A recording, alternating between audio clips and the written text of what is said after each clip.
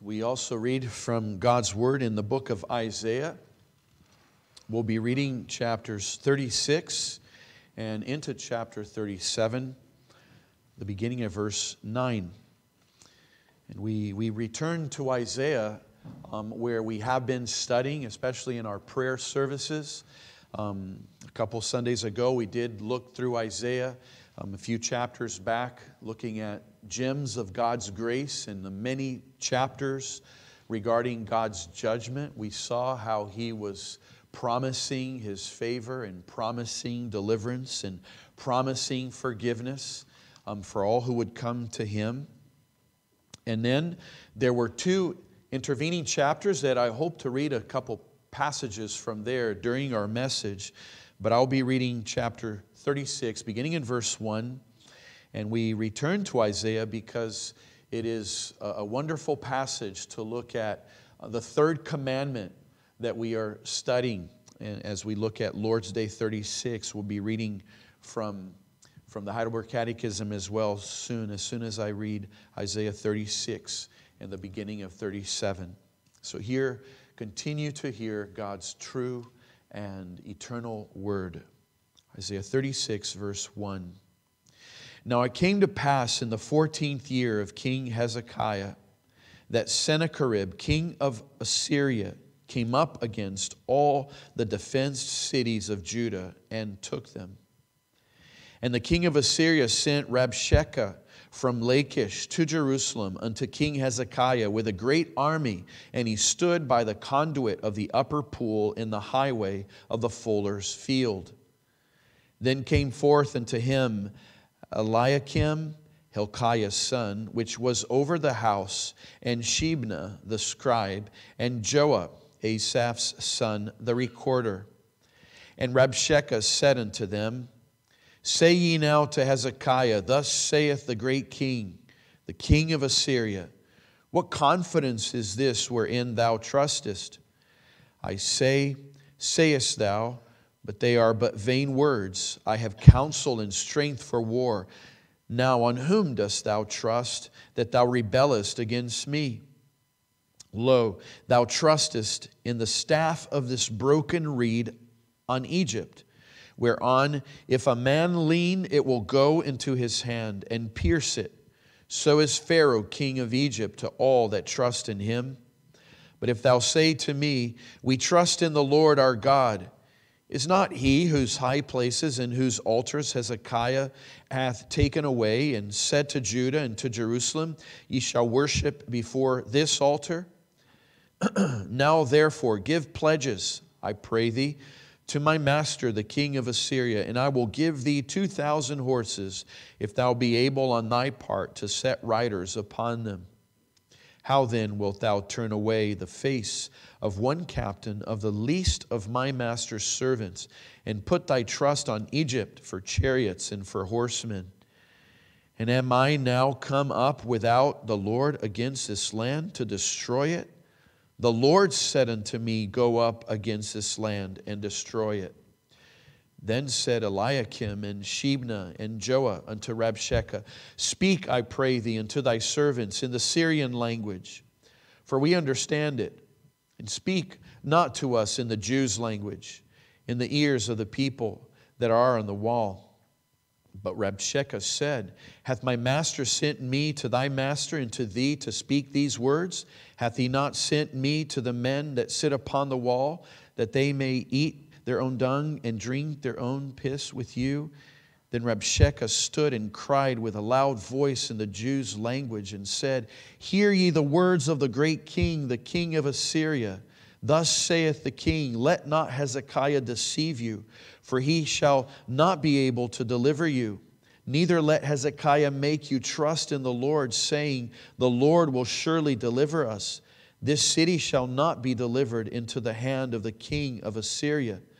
Hearken not to Hezekiah, for thus saith the king of Assyria, Make an agreement with me by a present, and come out to me, and eat ye every one of his vine, and every one of his fig tree, and drink ye every one the waters of his own cistern. until I come and take you away to a land like your own land, and a land of corn and wine, and a land of bread and vineyards. Beware lest Hezekiah persuade you, saying, the Lord will deliver us. Hath any of the gods of the nations delivered his land out of the hand of the king of Assyria? Where are the gods of Hamath and Arphad? Where are the gods of Shepharvaim? And have they delivered Samaria out of my hand? Who are they among all the gods of these lands that have delivered their land out of my hand, that the Lord should deliver Jerusalem out of my hand? But they held their peace and answered him not a word, for the king's commandment was, saying, answer him not. Then came Eliakim the son of Hilkiah that was over the household, and Shebna the scribe, and Joah the son of Asaph the recorder, to Hezekiah with their clothes rent, and told him the words of Rabshakeh. And it came to pass, when King Hezekiah heard it, that he rent his clothes and covered himself with sackcloth, and went into the house of the Lord. And he sent Eliakim, who was over the household, and Shebna the scribe, and the elders of the priests, covered with sackcloth, unto Isaiah the prophet, the son of Amos. And they said unto him, thus saith Hezekiah, this day is a day of trouble, and of rebuke, and of blasphemy. For the children are come to the birth, and there is not strength to bring forth. It may be that the Lord thy God will hear the words of Rabshakeh, whom the king of Assyria his master hath sent to reproach the living God, and will reprove the words which the Lord thy God hath heard. Wherefore lift up thy prayer for the remnant that is left. So the servants of King Hezekiah came to Isaiah, and Isaiah said unto them, thus shall ye say unto your master, thus says the Lord, be not afraid of the words that thou hast heard, wherewith the servants of the king of Assyria have blasphemed me. Behold, I will send a blast upon him, and he shall hear a rumor, and return to his own land, and I will cause him to fall by the sword in his own land. So Rabshakeh returned, and found the king of Assyria warring against Libnah, for he hath heard that he was departed from Lachish. And he heard say concerning Tirhakah, the king of Ethiopia, he is come forth to make war with thee.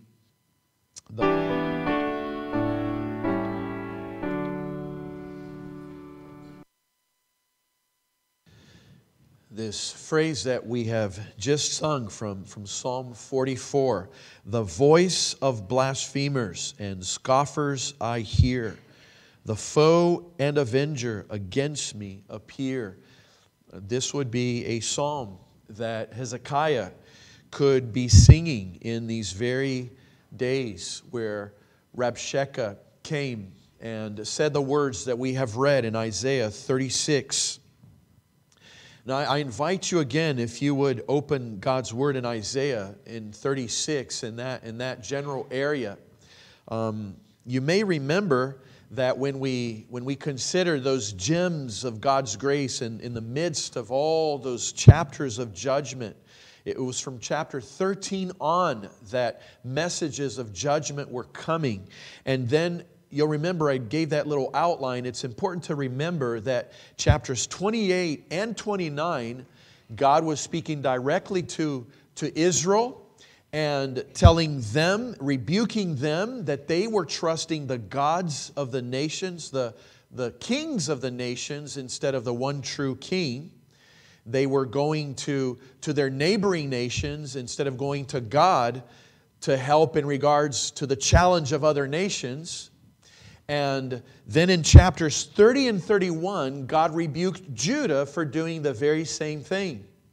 This was something that was happening in those days, and this is one of the ways that you see that God's Word is absolutely relevant.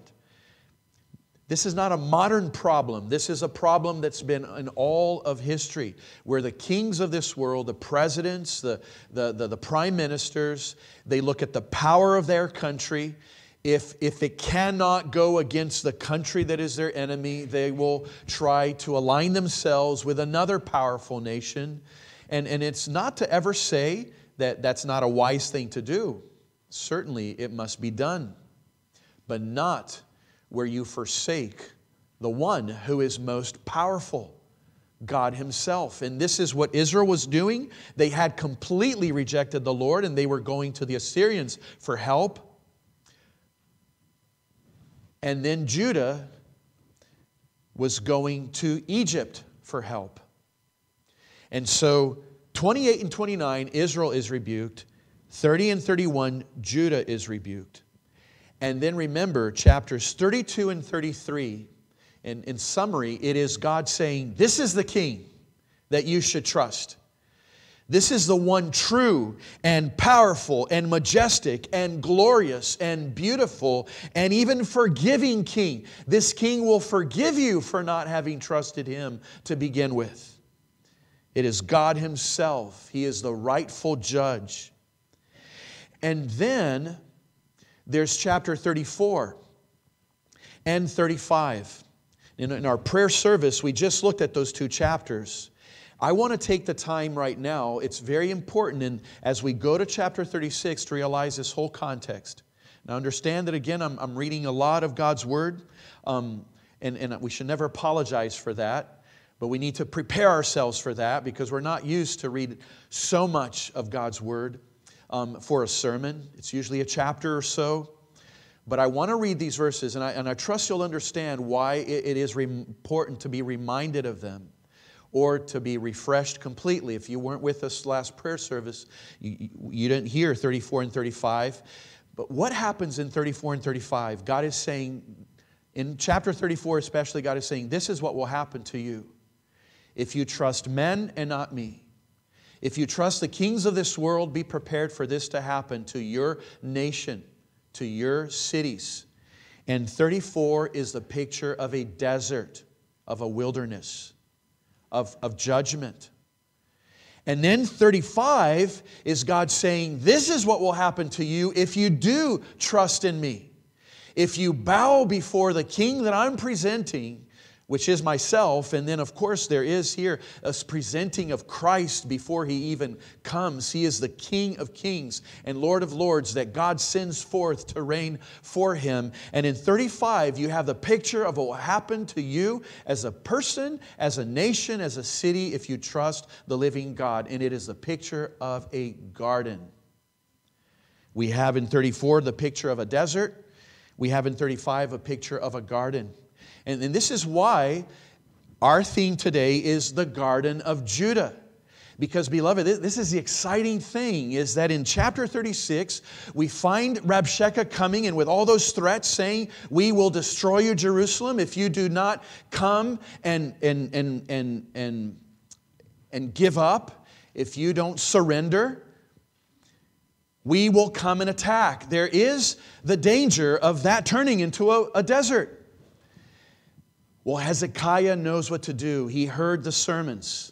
Isaiah, who's been the one preaching all of this, that's why it's right here. These are Isaiah's sermon notes that we've been reading. And Hezekiah has been reading these sermon notes, this summary that I gave to you, the great judgment that will come. And if you are a person who trusts the kings of this world, you'll turn into a desert. But if you trust God as your king, you will be a garden. And this is the wonderful reality, beloved. I can give it to you right now. We read up to that point. Hezekiah will bow to God and not to Rabshakeh and his king Sennacherib. So Judah will be a garden. That's why the theme is the Garden of Judah. And beloved, this is the astonishing thing, is how history attests to this. If you look at the Assyrian Empire, don't get confused with the Syrian Empire. You Google the Assyrian Empire, and there will be many maps. The right map will be the one that will show. You know how they'll show in a color the whole Assyrian Empire. There's one map that it was all orange, the Assyrian Empire. And you'll see this little circle around the area of Israel. You go closer, that is Judah. And it's a different color. The faithful maps will show that Judah never came under the authority and the power and the oppression of the Assyrian Empire. And chapter 36 tells you why. Because Hezekiah did not bow to the kings of this earth. He bowed to God. And so Judah could have become a desert, but it didn't. It became a garden, at least for those years, for as long as they were trusting God. And so let me read in chapter 34 the desert warnings. It begins in verse 4. I'll just read a few of them, not the whole chapter, but keep these words in your mind, beloved, because this is in many ways where you see Christ in this whole context. And you'll understand why. So look at Isaiah 34, verse 4.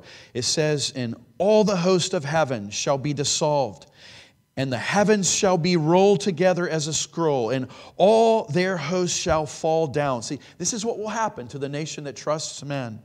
"As the leaf falls off from the vine, and as a falling fig from the fig tree, for my sword shall be bathed in heaven. Behold, it shall come down upon Idumea, and upon the people of my curse to judgment. The sword of the Lord is filled with blood. It is made fat with fatness, and with the blood of lambs and of goats, and the fat of the kidneys of rams." He begins to speak of a sacrifice taking place. And then you go to verse 8. "For it is the day of the Lord's vengeance, and the year of recompenses for the controversy of Zion. And the streams thereof shall be turned into pitch, and the dust thereof into brimstone, and the land thereof shall become burning pitch." See, that's a picture of a wilderness. Look at verse 12 also. "They shall call the nobles thereof to the kingdom, but none shall be there. And all her princes shall be nothing. And thorns shall come up in her palaces, nettles and brambles in the fortresses thereof, and it shall be a habitation of dragons and a court for owls. The wild beasts of the desert shall also meet with the wild beasts of the islands, and the satyrs shall cry to his fellow, and the screech owl also shall rest there and find for herself a place of rest." Instead of the princes and the nobles and people from the army, it's going to be all these wild animals making noises. That's the picture of the desert. And you go to many of those places until today, this is exactly what those ruins are. And walls have not been rebuilt. And of course, in many places, for archaeological reasons, they want to preserve the ruins. But for decade after decade and centuries, many of these nations have not recovered. But you go to chapter 35, and I want to read also, beginning in verse 4, the picture of the garden. This is what will happen to the nations and to the peoples, and even individually, beloved. This is what will happen to your own soul when you bow to God and not to man. Verse 4 of chapter 35 of Isaiah. "Say to them that are of a fearful heart, be strong, fear not. Behold, your God will come with vengeance, even God with a recompense. He will come and save you. Then the eyes of the blind shall be opened, and the ears of the deaf shall be unstopped. Then shall the lame man leap as a hart, and the tongue of the dumb sing. For in the wilderness shall waters break out, and streams in the desert." So it's not just that there will be a garden, but the garden will come forth out of the desert. And verse 7, "And the parched ground shall become a pool, and the thirsty land springs of water. In the habitation of dragons, where each lay, shall be grass with reeds and rushes. And a highway shall be there, and a way, and it shall be called the way of holiness. The unclean shall not pass over it, but it shall be for those, the wayfaring men, though fools shall not err therein. No lion shall be there." Boys and girls, it's not a dangerous place. The way of holiness is a safe place. There are no lions, nor any ravenous beasts. Remember, the desert will be full of them, but not this place. "Shall go up thereon. It shall not be found there, but the redeemed shall walk there. and the ransomed of the Lord shall return and come to Zion with songs and everlasting joy upon their heads. And they shall obtain joy and gladness, and sorrow and sighing shall flee away. So, beloved, this is how you need to understand the context. Isaiah is the one who wrote this. Isaiah was Hezekiah's pastor, and Isaiah would have proclaimed this. Hezekiah would have heard, and he would have learned, okay, if I bow to man, I will be in a wilderness. I will be even a leader turning all of Judah and Jerusalem into a desert. But if I do not fear, and if I bow to God alone, then all these blessings will be ours. And Sennacherib sends Rabshakeh. And Rabshakeh says those things that we heard. And so our sermon will follow these 3 points. The first one, the broken reed. The second one, we'll look at the living God. And then thirdly, we'll return to what we just read here, that little phrase, the way of holiness. This garden has an avenue that takes you to it. The avenue is already a garden, but it leads you to a fulfilled and complete garden. It's called the way of holiness, this avenue. And we'll end with that point. But first of all, why do I call our first point the broken reed? You notice what's happening. This is now with everything you have in your mind, all of those chapters about judgment, and then God saying, don't bow to man, bow to the true king. Here's a desert, here's a garden. And then what happens in what we just read? Sennacherib, he was the king of Assyria. He had already at this very point conquered the north. Israel was no more. They had been taken captive. What God had promised many years to the northern kingdom, if they would repent, they would stay fine. If they didn't repent, they would be taken captive. It happened. If you go to 2 Kings, it's just before what we just read here about Sennacherib sending Rabshakeh to Judah. The little passage before shows that Hoshea, the last king of the north, was taken captive with all of Israel. He's already won the battle of Lachish between Assyria and Egypt. See, these kingdoms of the past are, again, just like the kingdoms of today. They want to get bigger. They want to get better. They want to subdue the nations. And Assyria had already taken over all of Mesopotamia and then of Syria and Lebanon area. And they had gone as far as Egypt. They went to Egypt first because that was a more formidable force. They kind of left Judah to the side, not worried about it. Hezekiah had just a little bit before this given some tribute to keep them kind of quiet. And we're going to see the problem of him having done that. But he came and he attacked Egypt. Egypt had been a mighty empire, but now they were waning its force. And Assyria won that battle. And look what was happening to Judah. Judah was in the midst of all of this global anarchy. They knew they were small. But see, God had been saying, come to me, come to me. And even Hezekiah, who had been the best king to this point in the times of great need of reformation, we know this thing about Hezekiah. He was an astonishingly good king. But he was also human. And he did that which, beloved, if we are reasonable, it's what we're tempted to do. To cave in to the ways of the world. As he saw that mighty, formidable force coming from the north, taking their sister kingdom, Israel, and then taking Egypt, whom they had been hoping would come to their aid. And that was already Hezekiah's first problem. They were relying on Egypt. Hezekiah was starting to trust the kings of this world. That's why all these sermons were for him as well, for him to stop doing that. But he had caved in. And he was thinking, well, but maybe some political help would do and would be all right. Yes, but maybe he was praying less now to God. Maybe he was sending too many gifts to Egypt. And if we go to 2 Kings, we see that he did this. He was so scared of Assyria that he went ahead and gave talents and talents of gold to to Assyria, and of silver. He took the treasuries of the kings and that was in the temple and gave it to the king of Assyria. So Hezekiah was caving in. He was starting to fear man. And with this battle against Egypt having been won by Assyria, Hezekiah is terrified.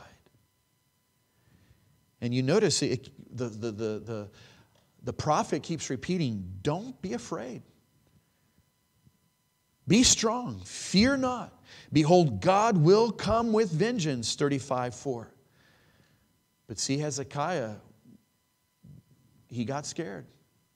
And he sent the tribute money. And he was trusting Egypt. And so this is why I'm taking this first point, the name, the broken reed. You see what's happening with all the preaching that Isaiah made. Since Hezekiah didn't obey the word exactly as he should have, God is now sending, it's like an ironic way, he's sending his message through an enemy.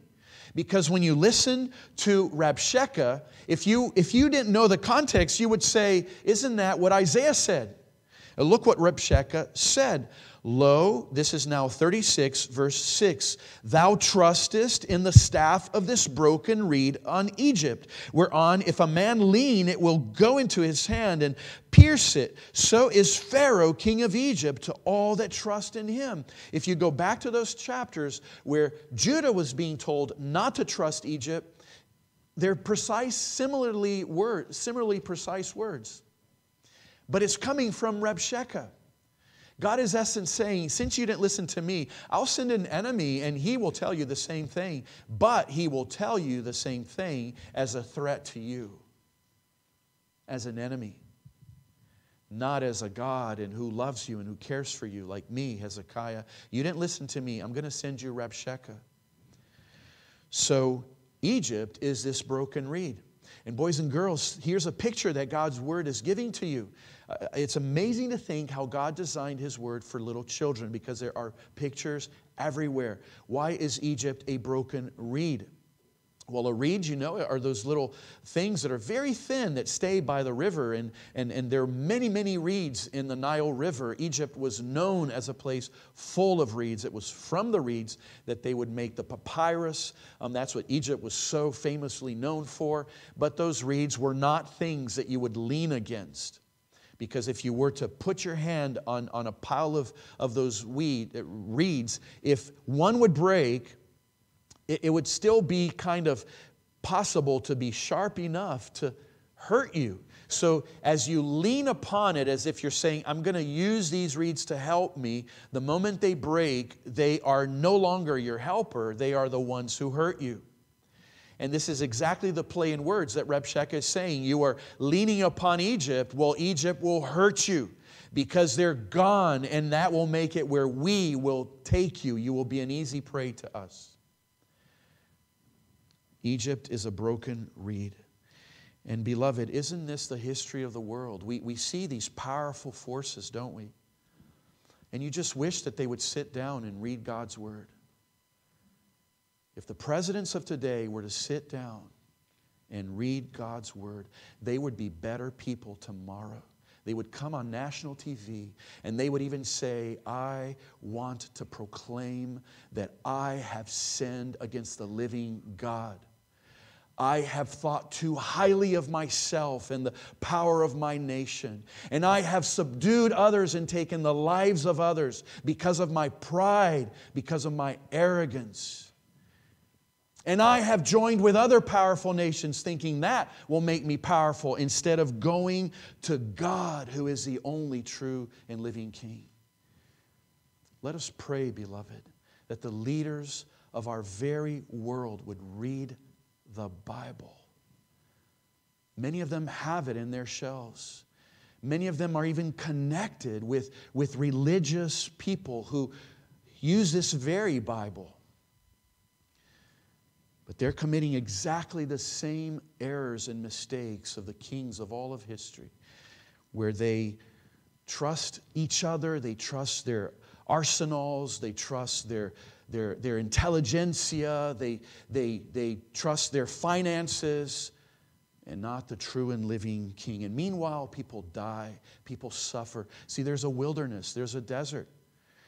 Think, beloved, of the whole reality of the nuclear threat. Isn't it basically going to turn many places, if not the whole world, into a wilderness? And yet, if nations come to see who God is, there's this prospect of a garden of beauty, of preservation, of life. But not only is Egypt a broken reed, in this first point, I just want to bring this one detail before we move on. Assyria is also a broken reed. See, this very man, Rabshakeh, who comes, even though he has a message that is true, it is like a prophet saying, why will you trust Egypt? They are a broken reed. But Rabshakeh, you are also a broken reed. Because you read through the passages and we see this very man is the one who will commit the most atrocious sin. We read in our commentary, in the Catechism, how great a sin this is, the greatest in essence, because you're actually looking at your very Creator and daring to say something against Him. He made you, and you will have a word against Him? But that's what Rabshakeh does. If you analyze the speech of Rabshakeh, like very briefly, there are four things. There are 4 points in his declaration to Hezekiah. First, he questions the help of other kings, what we just saw. He's saying, why are you going to Egypt? They're not going to help you. They're only going to hurt you. And then he says that very defiant, he's playing on what he has heard happened in Judah, something good, but he's turning it around, hoping that it will affect the people. Let me run about that real quickly. When he said, why are you all going to trust in the Lord? Because isn't Hezekiah the king who told all those high places to be demolished, saying, only worship God here upon this altar? Look what's happening. Rabshakeh is thinking like this. There were all those high places. And remember that those high places was not where God's people would go and worship false gods. They would go to these high places and burn incense to the one true God. But remember, God had said, I don't want that. I don't want everybody going to your high place. I want everybody going to the temple. My worship will be centralized, and that's where it will be regulated. That's the one place I chose. But people had that superstition. They thought, oh, I want to burn the incense. I want to go there and do it. So they had these high places. And if you think of it, you would say, well, that's not so bad. It's not idolatry. It is still bad because God never commanded it.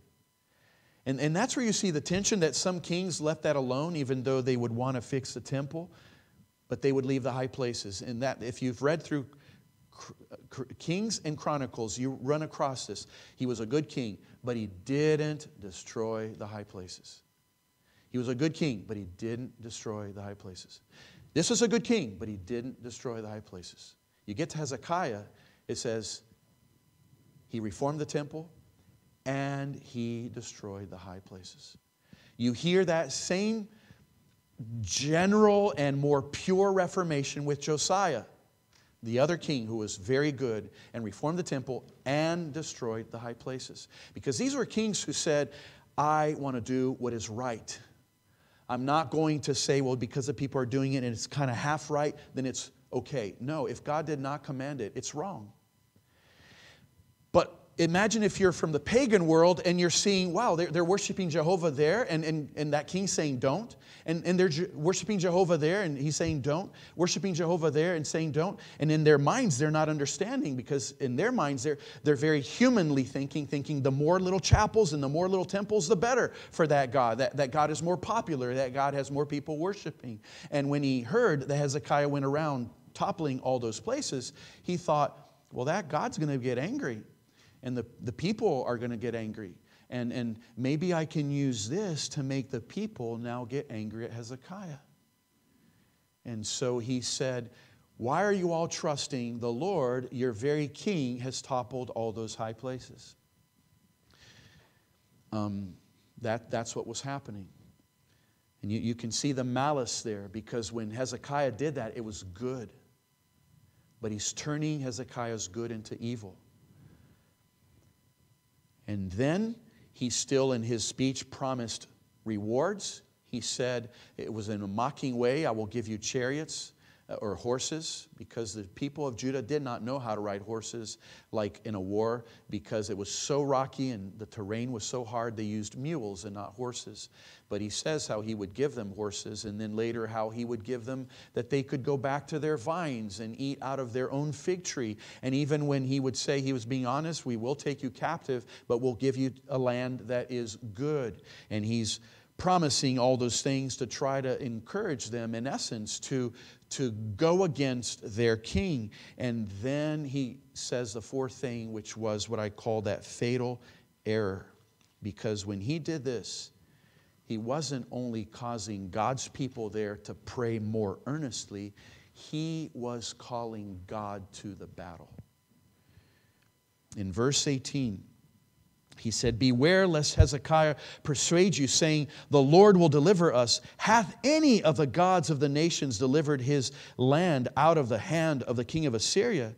Where are the gods of Hamath and Arpad? Where are the gods of Sepharvaim? And have they delivered Samaria out of my hand? Who are they among all the gods of these lands that have delivered their land out of my hand, that the Lord should deliver Jerusalem out of my hand? His fatal mistake was to equate the living and true Jehovah God of Israel and of the whole world with all the imaginary false gods of all those nations. This, beloved, is where he blasphemed God. He used God's name in vain. It wasn't so bad when he said, your very Lord commanded me to come. That was, it's amazing how there too you see the slyness. It's true that this is happening under God's providence and sovereignty. But it's obviously not true that he's a servant of that God. But that wasn't yet blasphemy compared to this, what we just read. And so God is now called to the battle. And beloved, let this be your encouragement. You know, when you are seeing people who are offending and maybe calling you names, or if you feel persecution, don't be troubled. And even the moment that they accuse God himself, will you remember this and say, now I fear for your life? Don't go there. Don't you dare accuse my God. Because people who have done that have felt the judgment, and I don't want that for you. That should be our heart. We should feel the fear. We should feel we should have tears for the people who would dare go in that direction. And this is what we're learning with this passage. So there are two broken reeds. One is Egypt and one is Assyria. And then secondly, let's go to the living God. In the living God, we see the reality that it's Hezekiah who uses this title. So when he hears this threat, you notice what Hezekiah does. He immediately sends messengers to Isaiah. Isaiah was their prophet. He was like a pastor to them. And they're wanting to pray, and they're wanting their pastor to pray. And they're just thinking like this. We don't have an army that could withstand this Assyrian army. We're not going to capitulate. We have been hearing these sermons that we're not supposed to trust kings. So notice this, and this is where Rabshakeh is not being reasonable at all. He's saying, don't trust Egypt, but Rabshakeh is saying, trust me. Trust Sennacherib. But Hezekiah understands, no, I can't trust you either. You're also a king. You're also a worldly person who will have no power, but my living God does. So in verse 4 is really the precious portion of this passage. He sends this message to Isaiah. It may be the Lord thy God will hear the words of Rabshakeh. See, he's saying God himself can hear what he said, whom the king of Assyria, his master, hath sent to reproach the living God. and will reprove the words which the Lord thy God hath heard. So basically Hezekiah's hope is this: if God heard, and I know He does, then God will do what He needs to do, because He has the power to do it. But I know that He wants us to pray. So let us summon everyone to pray. And beloved, there's this beauty here. The Assyrian army wants to destabilize Judah. But you don't hear one word. You don't hear the people going to the king saying, let us surrender. We don't want to die. And this Eliakim and this Shebna and this Joah. See, these men, they're not saying to the king, let us listen to those words. No, they're all putting sackcloth. They're all together united, thinking what we need to do is go to the Lord. They're responding to all the sermons Isaiah preached. And they're holding on tight to that promise. If we do this, we'll be a garden. If we do this, we'll see a blessing. If we do this, we will see water and not wilderness. And this is exactly what God does. And beloved, notice where we see the living reality of God. He shows us in prophecy. I don't have time to go through all the details, but it's just astonishing to think of all the dimensions of God's presence in this. Remember when we read there in verse 2 that Rabshakeh came to this location. He stood by the conduit of the upper pool in the highway of the fuller's field. That's an exact location. By the conduit of the upper pool in the highway of the fuller's field. That's 36:2. You know where we hear this exact location before? It's in Isaiah 7. Isaiah goes to Ahaz, who's the father of Hezekiah, who's here. And that's when Isaiah says to Ahaz, stop trusting the nations. You know who Ahaz was trusting to help him? Assyria. The very nation that is now the deadly enemy of Judah. And remember, he told Ahaz, ask for a sign and God will give you a sign that He will help you. That you don't have to trust the nations. You can trust Him. Ask for a sign. And remember, Ahaz, in his false humility, said, I'm not going to put God to the test. And God gives him a sign anyway. And you remember the sign? That the virgin would conceive and bear a son. And his name would be called Emmanuel. Well, Ahaz didn't listen to that sermon. He continued trusting man.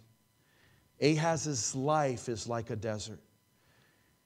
He was not a good king. And he even prepared Judah to suffer the realities of a wilderness, because he was not, of course, a good father to Hezekiah. And yet Hezekiah is here now doing reform. The Lord has saved him. He's a good king. But see, because he was raised by Ahaz, and because he's human, he's also tempted to trust man. And he's starting to trust Egypt. And he has a temptation to trust Rabshakeh. He's probably going through his mind, if we surrender, all our people live. If I don't surrender, will we turn into a desert where He will come and kill us all? So this is hard. Humanly speaking, you can understand the dilemmas of this king, but no, he trusts God, and God shows in his prophecy. See, in the very place where the prophet came to confront a king that did not believe, now there is a Rabshakeh confronting the good king to believe him. So Hezekiah could put this together and say, my father did not believe Isaiah. I am not going to believe Rabshakeh. Let me go to Isaiah. Because the God of Isaiah, who's also my God, is the God that I will listen. Isaiah is not coming to me asking for me for a sign, but I will go to Isaiah asking God for a sign. I need God to speak. I will not do what my dad did, who didn't want that sign. I want whatever sign He can give me. And so God, through prophecy, is already showing His presence. And then you could say not only that, but through providence. And what I mean by providence is, in a sense, what I already said.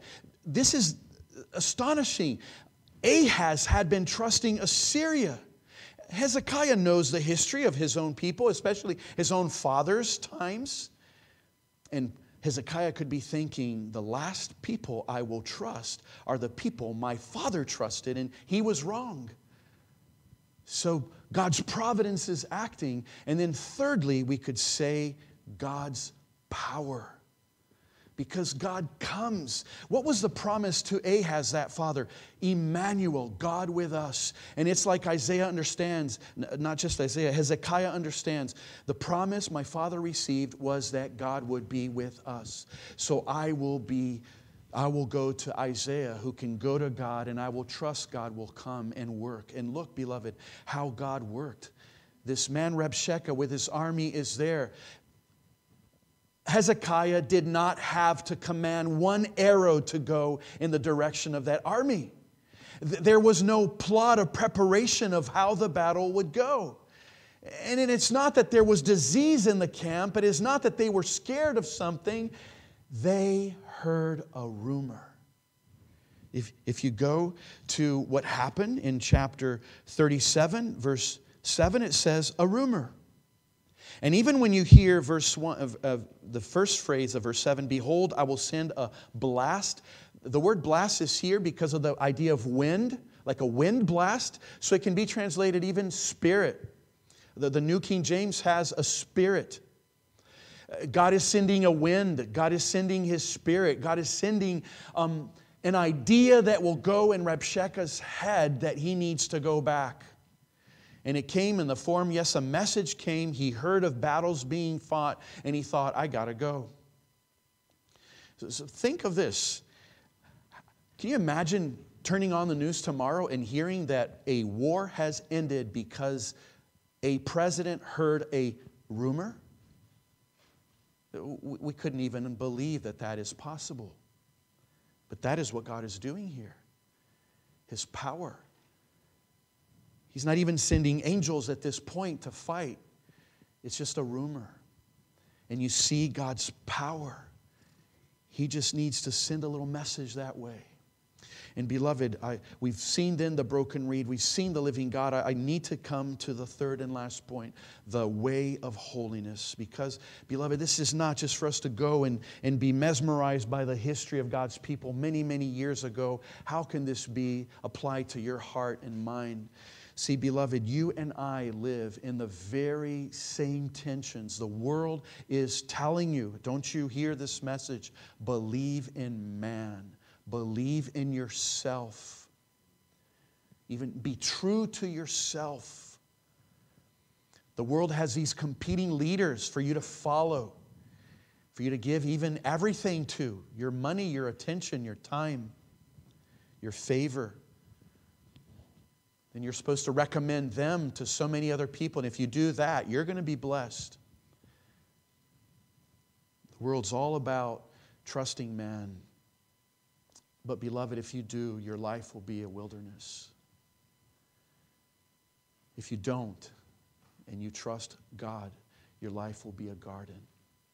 And I want to end with that whole picture that Jesus, that God gives when He's describing that garden and the beauty of that garden. He says that there's a highway in verse 8 of chapter 35, and He calls that highway the way of holiness. And I want to just go straight to you to show that this way of holiness, it's not for you to think of, okay, I want to get into this way and be holy, holy, holy, hoping that my life will be a garden. It's not in that way. This way of holiness is really a person. God had promised the Father to send Emmanuel, who was Jesus. And we know that when Jesus was here on earth and He was telling His disciples He was going to the Father, they said, how do we get there? We don't know the way. And Jesus said, I am the way. I am the way, the truth, and the life. No man cometh unto the Father but by me. Jesus said this in many other ways. In John 10:7, He said, verily, verily, I say unto you, I am the door of the sheep. Jesus isn't just the way, He's even the entrance into the way. And in Matthew 7:13, he said, "Enter ye in at the strait gate, for wide is the gate, and broad is the way that leads to destruction, and many there be which go in thereat. Because strait is the gate, and narrow is the way which leads unto life, and few there be that find it." You enter the way to this garden of God's grace through the Lord Jesus. And notice, beloved, I want to end with this reality, the contrast of the desert and then the garden. We're hearing about this way, and we're hearing Jesus is the way. But this means that Jesus had to suffer all of the effects of the wilderness that you and I, in essence, deserve because of our sins. Have we trusted God all the time? No. We've trusted the power of man. We've trusted sin. We've trusted evil. So we deserve a garden. We deserve a wilderness. But Jesus went there for us. If you go to that chapter of the wilderness, you could say it was the day of God's sword that bathed in heaven that Jesus felt on the cross. That was chapter 5. It was the sword of the Lord that was filled with blood in verse 6, where Christ suffered the wrath of the Father in heaven. The Father in heaven, but he was on the cross suffering. And in verse 7 of chapter 34 even speaks of unicorns and bullocks. And if you compare that with Psalm 22, where Jesus speaks of all these animals circling him, about him, it's these very kinds of animals, bulls of Bashan and unicorns and lions. It was the day of the Lord's vengeance and the year of recompense. Verse 8, the cross was that for Jesus. And for Jesus, when he was on the cross, you could say that the streams turned into pitch and the dust into brimstone, so much that he cried from the cross, "I thirst." It was not quenched day or night. That would be verse 10. It was a complete, entire wilderness. You could say the cross for Jesus was a desert that never, ever ended. It was worse than a desert. It was hell. But he endured that hell so that you, by faith, can enjoy the garden, can enjoy heaven. And when you look at that garden, it is a picture of what Jesus does. Verse 5 of chapter 35, the eyes of the blind shall be opened. And Jesus went about his ministry doing just that. And the ears of the deaf being unstopped. In verse 6, the lame leaped as a hart. In Jesus' ministry, everywhere he walked, it was like he was leaving a trail of garden life. And he would meet a woman who had 7 spirits, but then we see her just weeping upon the very feet of Jesus, showing and lavishing his love upon her, and you see upon him. And so you see in her life the fruit of forgiveness and the fruit of love and of compassion, and Christ just watering that garden in the life of Mary Magdalene. John's life was turned into a garden. Peter's life was turned into a garden. All the apostles' life was turned into a garden. And we go into Acts that we're studying through the Sunday afternoons. It's like a trail of garden life. If you believe in Jesus, your life will turn into a garden. And then you will live in a garden forever and ever. And that will be heaven. But for that to happen, Jesus had to suffer a wilderness. May you and I learn with Hezekiah, no matter how dangerous, no matter how many temptations, no matter how much the world woos you to trust in man, remember, they are broken reeds. But God is the living God. And He's given to you, boys and girls, there's an address. It's a way of holiness. And Jesus is the way. God is as if taking us by the hand and saying, come, I'll take you. There's a way. It's my Son. Believe in Him. and we will be in heaven forever. And while you live in the wilderness of this world, your life will be a garden here on earth. Amen. Let us pray. Our gracious, glorious God, forgive us, Lord, for all our sins. We think, Lord, of our sins, and those are all the desert realities that we experience, and we do not like them, Lord. We come before Thee and confess our sins, and we ask, Lord, take them all and cleanse us and pardon us. And may there be, Lord, in our lives the results like there was for Hezekiah and Isaiah and for Judah that time, where it was preserved in a long time of rest and of peace. We pray, Lord, that Thou would bless every family in our congregation, that our lives would flow forth, Lord, what comes forth out of the garden of Christianity, the fruit of the Spirit, love and peace and joy and gladness and goodness and contentment and gratitude. We pray, O Lord, that Thou would water this garden through Thy word, through Thy Spirit. And those who have not yet entered in through Christ, that they would see Christ and believe and trust in Him and serve Him. We pray all these things